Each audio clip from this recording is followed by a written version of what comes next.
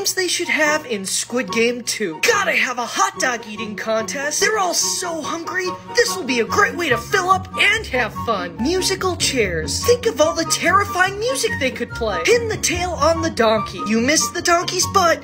It's pew-pew time. What if they played Simon Says? Sure would be fun telling everybody to touch their nose. What about that game where you have to carry the egg with the spoon? I bet everybody would have so much fun trying not to spill their egg. They could play Twister. It'd be a great way to see which of the players were really good at stretching. What about a good old-fashioned sack race? Really competitive near the end when they're all jumping up and down. A three-legged race. This would be a great team-building game. Can't forget about hide and seek. It'd be great to see which of the players were really good at hiding. Super Smash Brothers. Don't you think it's time they played a video game? I hope you liked my suggestions for Squid Game 2. Let me know what your suggestions would be, and follow for more.